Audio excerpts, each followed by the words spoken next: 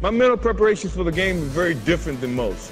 I try to relax myself. I'm a jokester, a prankster, if you want to say it that way. I listen to music, I joke around with the guys, I take my whole mind away from the game itself, and then when the time comes to focus on the game, I focus on my athletic skills and putting it together with the team, and somehow collectively going out and doing our jobs each and every day. I challenge myself to be the best basketball player every moment that I'm playing the game of basketball. And sometimes that means tricking yourself in your mind to say that you can't do this or your weaknesses are here, but yet you still try to work on improving those weaknesses. A lot of people may say, well, Michael Jordan never had weaknesses.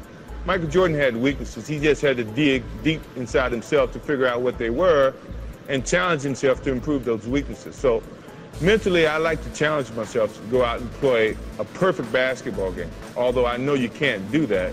It's practically impossible to play a perfect game, but that doesn't mean you can't challenge yourself to do that.